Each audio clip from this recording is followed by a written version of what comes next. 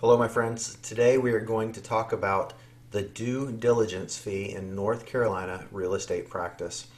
Well, when you are buying property in the state of North Carolina, you have the legal right to negotiate a due diligence fee with the seller. Now, typically, there's a realtor or two involved, and they are going to handle that. But it's a question that a lot of buyers and even sellers don't really understand.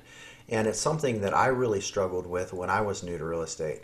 So let's look at this. I'm going to share my screen with you and we'll talk about the due diligence definition. Okay? So this is just off of the internet. Reasonable steps taken by a person in order to satisfy a legal requirement, especially in buying or selling something. So it's due diligence is just making sure that you do your homework to decide whether or not you really want to go through with that transaction. Now, when you bring up the real estate offer to purchase and contract in North Carolina, which is growing year by year, it's now up to 15 pages. When you're filling this out, obviously here is the purchase price, and then the first deposit that we discuss on this form is the due diligence fee, and it's made payable and delivered to the seller by the effective date. In other words, you sign this contract, buyer and seller both sign the contract and they come to an agreement, but the due diligence fee is expected to be paid on that day that you go under contract. Now, if we go to page 2, we see a little bit more detail, and it says that the buyer's opportunity, and this is defining due diligence per North Carolina real estate law, the buyer's opportunity to investigate the property and the transaction contemplated by this contract, including but not necessarily limited to the matters described in paragraph 4 below, to decide whether the buyer and buyer's discretion will proceed with or terminate the transaction. So again, the buyer is doing their homework. They're having an inspection done. If it's subject to a mortgage, they're having an appraisal done most of the time. They're going out and knocking on the doors and talking to the neighbors to decide if they really want to live next to these people.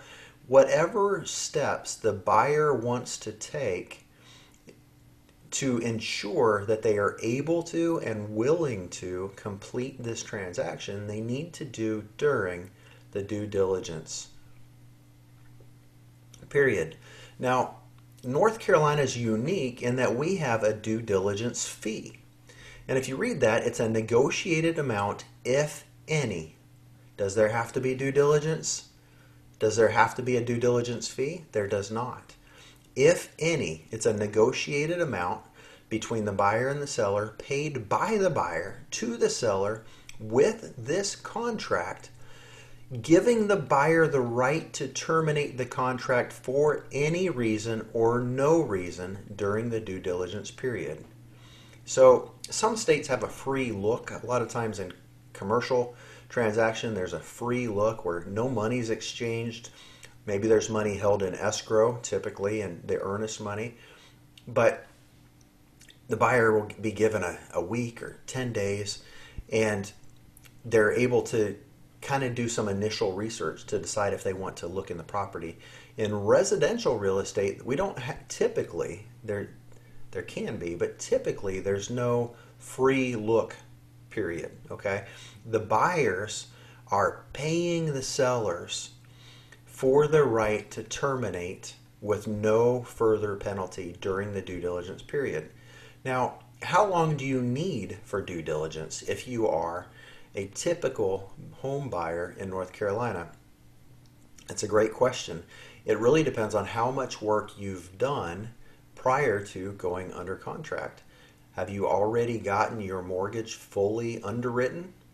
If you're working with a lender who's already seen your tax returns and your pay stubs and giving you everything that you need to complete the transaction, they've already had your loan package through underwriting, all they're waiting for is the property, then you're going to be really far along, and you might only need a couple of weeks of due diligence. You just need enough time to do an inspection and have an appraisal, and then you can move on. And that's really, if you're planning to buy, that's the way to definitely go. Now, if you're not so far along in the process, or if you're using a bigger institutional lender like one of the national banks, you're going to need more time, because it takes a lot of time to, number one, schedule the inspection and then schedule the appraisal.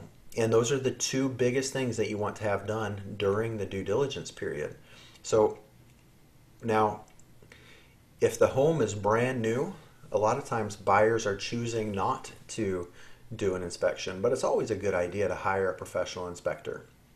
Now, if the home is older and in a state of disrepair, especially if it's got wood siding or vinyl, if it seems like there might have been some roof leaks at some point, if there was an addition, or if there's any other reason or cause to give you some concerns about the integrity of the home, then I would really strongly suggest that you have your buyer get their inspection done first, and after they've had that inspection done, you get the inspection report back, then do the appraisal. Because if there's some significant issues with the house and it needs a lot of repairs, if there's some settling or the roof is leaking and it's going to be very expensive, the buyer may choose to terminate. We don't want to have them pay for an appraisal in addition to an inspection if they're planning to terminate. So I hope this was helpful. Keep in mind that the due diligence fee is negotiable. It is non-refundable. It is paid directly to the seller on the day that you go under contract.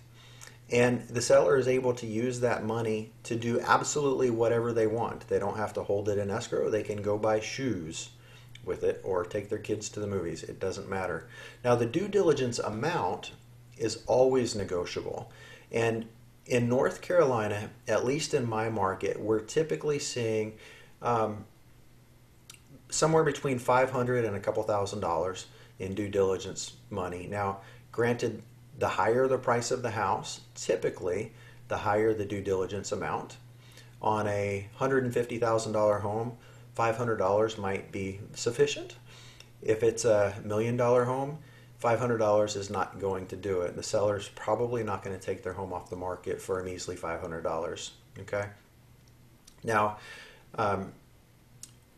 in this environment where there is limited inventory and we're in a strong seller's market and every listing is bringing multiple offers, buyers unfortunately are going to have to really come out of pocket and spend a lot more in their due diligence to make their offer as appealing as possible to the sellers.